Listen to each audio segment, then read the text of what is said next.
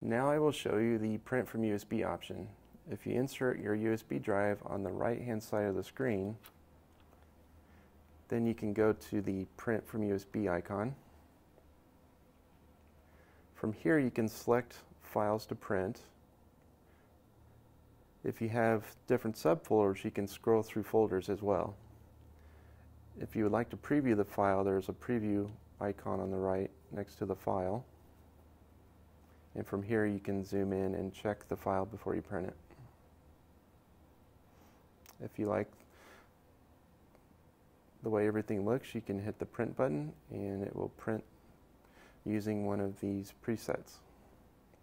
So you can force it to a black and white, or you can print it as color. And there's also a mixed content and image.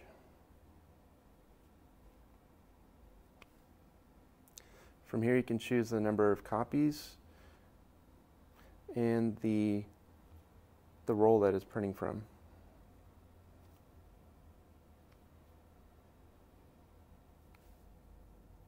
Thank you for watching our video, and I hope it helps you with your new printer.